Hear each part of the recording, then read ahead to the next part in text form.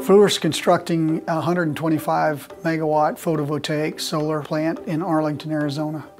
My name is Charles Knott. I'm the site manager for the Arlington Valley Solar Energy Project. There are approximately 660,000 photovoltaic panels out here. The trackers, panels, and electrical work was all self-performed by Fluor craftsmen. At peak, we've had approximately 500 people on the job.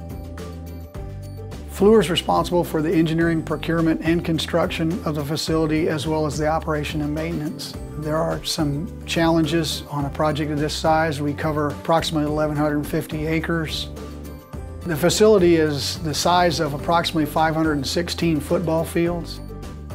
We're happy to have worked with many local Arizona contractors, as well as hired many of the local residents for our self-performed scope of work.